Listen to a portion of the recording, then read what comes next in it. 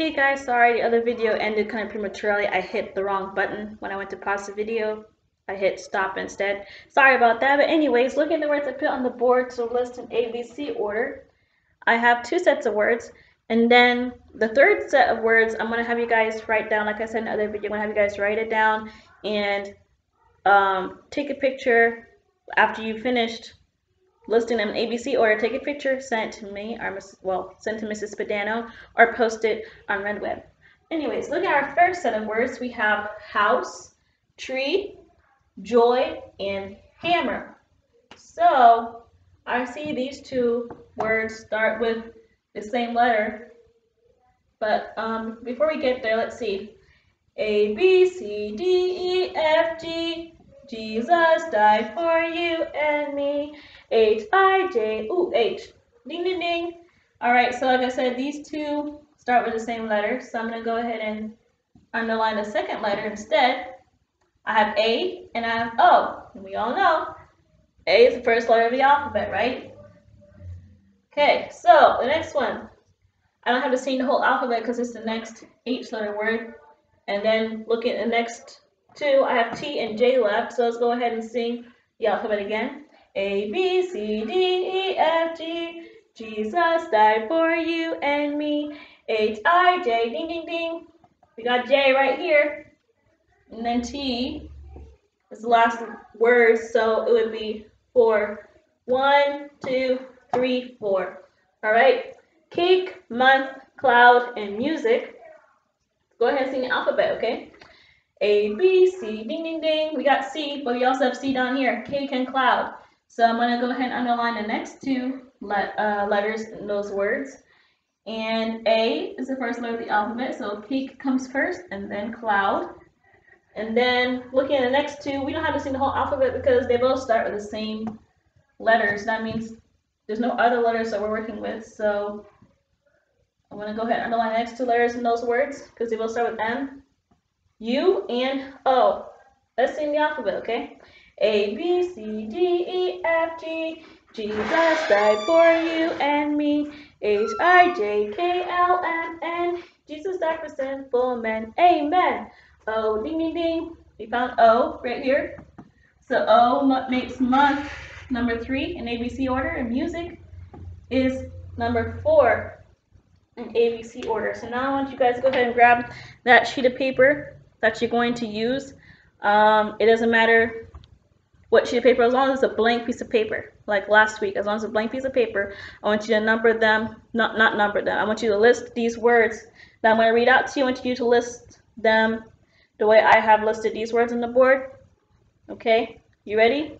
The first word is umbrella. Umbrella. The next word is ice. Ice. The next word is balloon. And you know, I'm going to go ahead and put them on the board so you can see the spelling of them. And the last word is book. So I have umbrella,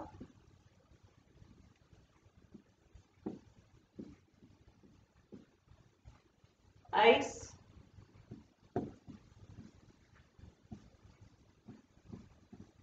balloon, and book.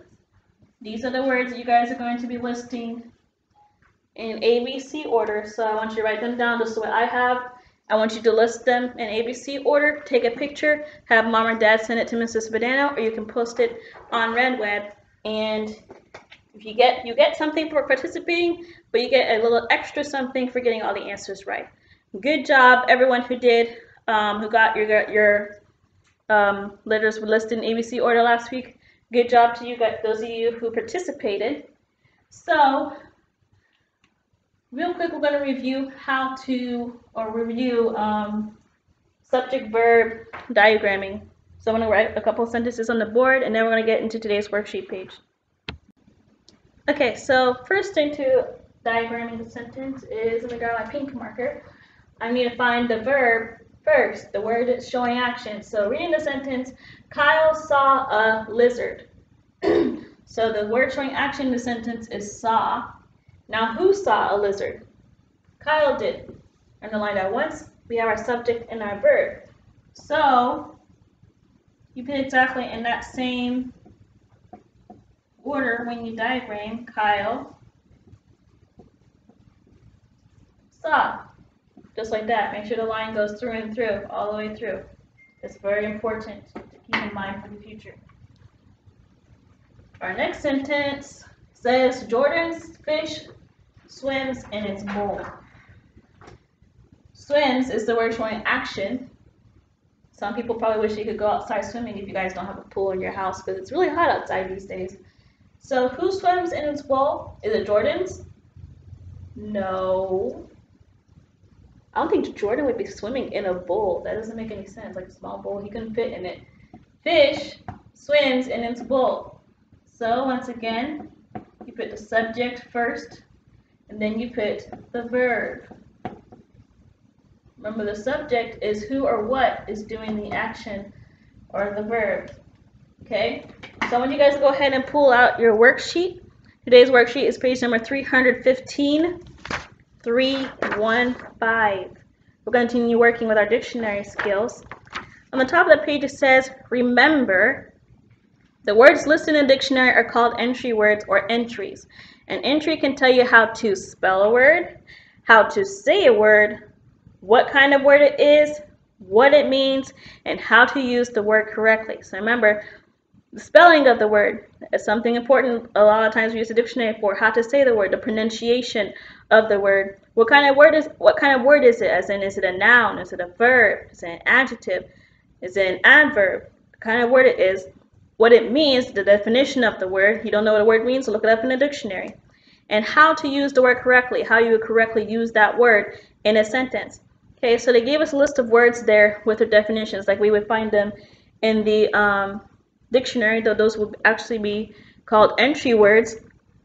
So our instructions say, look at the entry words above, answer the questions.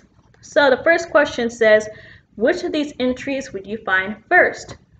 That means we're going to need to look at the first letter of each of those words. So I would underline the first letter of each of those words they have up there.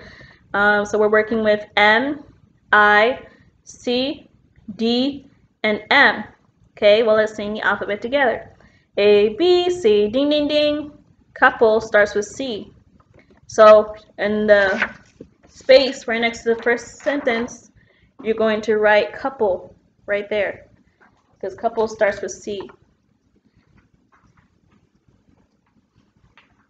The next question says, which of these entries would you find last? Oh, I guess you might want to go ahead and list them all alphabetically then to help us figure that out, right? So let me go ahead and put them on the board to make it a little bit easier.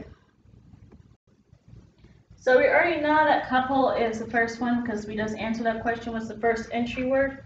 So looking at the rest, we're working with I, M, and D. Well, let's sing the alphabet. A, B, C, D, ding, ding, ding.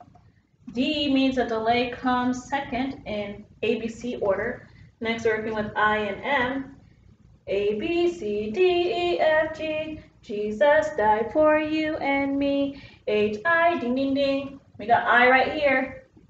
3. And then the last two words, moist and mayor, both start with the letter N.